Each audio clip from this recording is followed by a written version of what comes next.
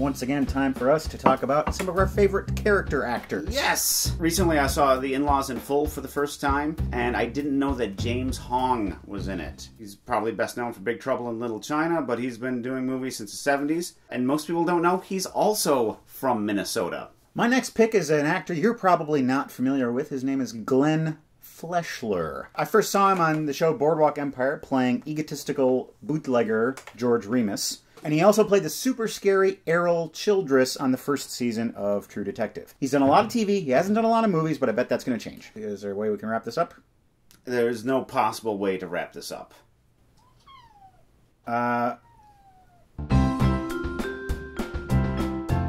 now it's time for unboxing. Unboxing. Where we open the contents of our mailbag, or unbox, if you will, and we thank our donors, people who went to welcometothebasementshow.com and contributed. Donors such as Andrew, Melanie, Brian, Alexander, Michael, Isabel, Lindsay, David, Elizabeth, Thomas, Isaac, Eric, Stephanie, and Kyle. Thank you all. Posted cards. This is from Sean Henry, a little bit of Star Wars by way of Magritte. To see ne pas un loon. He says, September's episodes have been particularly good. Well, take that, October. This is from Paul and Devin, who say, if you ever swing by Oklahoma, we will buy Matt a pint and Craig a glass of the red stuff. All right. Paint. This is from Pip, who we heard from last time, and they are studying in Nottingham, England. They're originally from Australia. And this is a picture that Pip took while in England and made it into a postcard. Oh, they have deer just laying around in England? That's crazy. It's crazy, Craig says all the time. Here's a couple of postcards that recall our first season of this show. John from San Antonio says, your Top Gun episode is my favorite. Hey, that's one of my favorites too. And Matt from Cedar Rapids simply says, Dick Laurent is dead. And so is that postcard. I was going to be 5 for 5.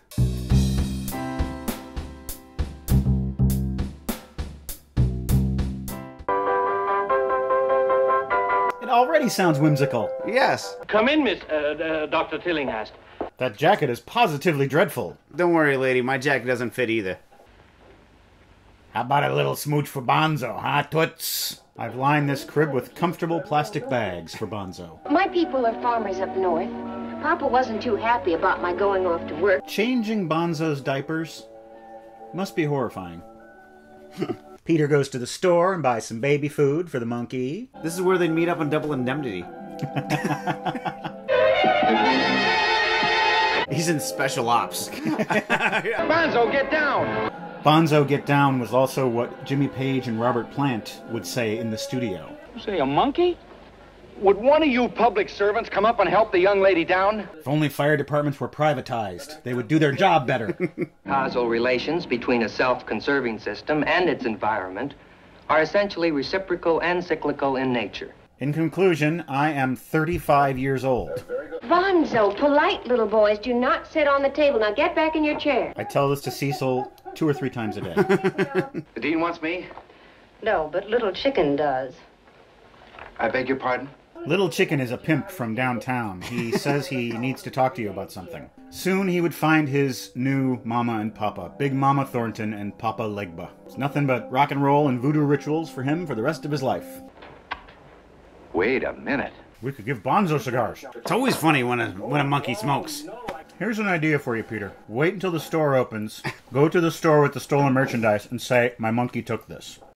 People like to send me records, and I listen to some of them. First up, we've got the Car Wash soundtrack. All of this music is by the band Rose Royce, and there's 4 sides of music here. If you ever thought Rose Royce only did the song Car Wash, they've got 2 full albums of music here. Did they do the soundtrack, just the entire background music for the entire thing, or is that all? I think so. Yeah? I'd have to watch it again to see if it's just kind of playing in the background like American Graffiti. I think it is, yeah. But this is some good funky stuff. Next up, we've got Wild Billy Childish. I just listened to this last night, and if you like greasy punk rock music, this is easy listening for you. It's nice and crunchy and British, and it's good stuff. One thing I am disappointed is this thing has barely been opened at all, and already the jacket is falling apart. Bad glue. Damaged Goods Records. Oh. Well played. And Thomas Epley, who sends me most of my records, he recently said on Facebook, hey, I want to know which records you don't like. Well, I've got one right here, and it is Bikini Kill. Oh. I know. Now, I like angry girl bands. I'm a big fan of Helium and Huggy Bear, Sleater Kinney.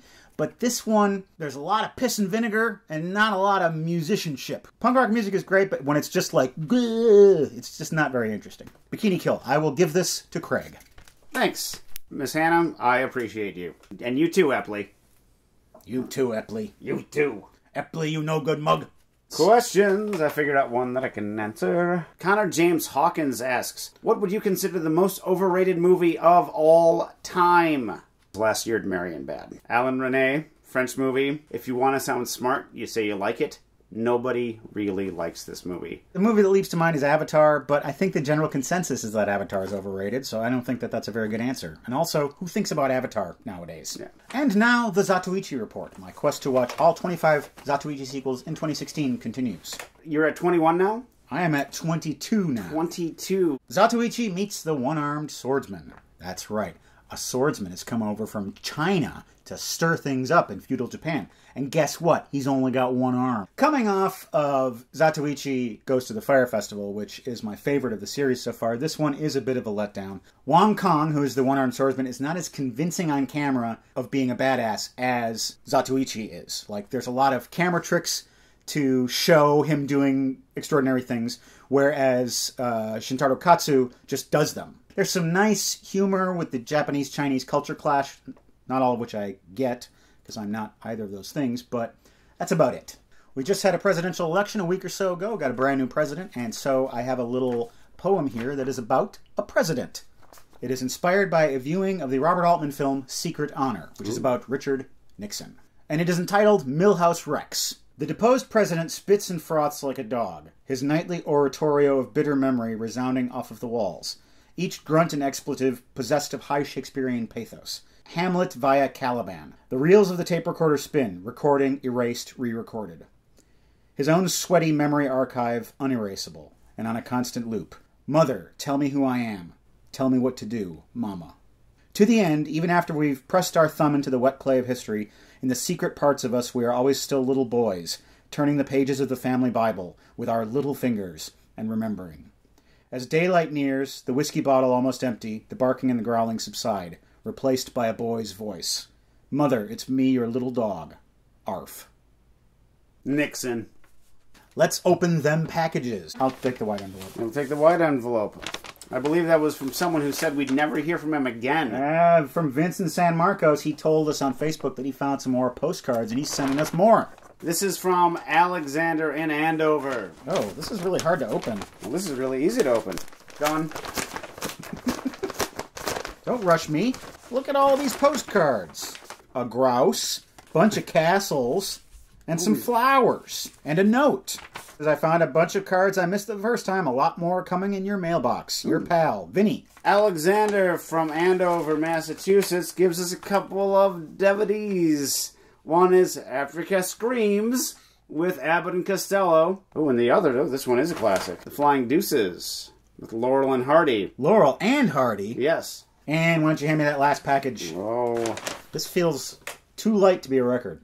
Now I know why it's too light, because it's a 45. Ooh. Buck Owens. My heart skips a beat and close up the honky tonks. That's great. I love Buck Owens. Yeah. And his buckaroos. Thomas Alva Epley, and he says, straight out of Bakersfield from his very limited edition. Oh, this is from Record Store Day, 2011. That was back before I started going to Record Store Day. Or maybe that was the first one I ever went to. I don't know. You've been going a long time. Yeah. I'm going to crank my turntable up to 45 RPM and spin this. That's what I'm going to do. God damn it. You're not going to stop me. You're not going to tell me how to raise my baby. Unboxing is now concluded, and we had a good time, and we hope you had a good time. And you can see the regular episode of Welcome to the Basement coming out this Friday. Goodbye. It was very gentlemanly of you. Yes. I am, as soon as I get there. Get where? I'm not going to tell you. Because if you don't know, then no one can worm it out of you. Just like what we're going to do in Nicaragua. Peter, there's something very odd going on in this house. Oh, that line is in every kooky movie. Yep. There's something very strange going on around here.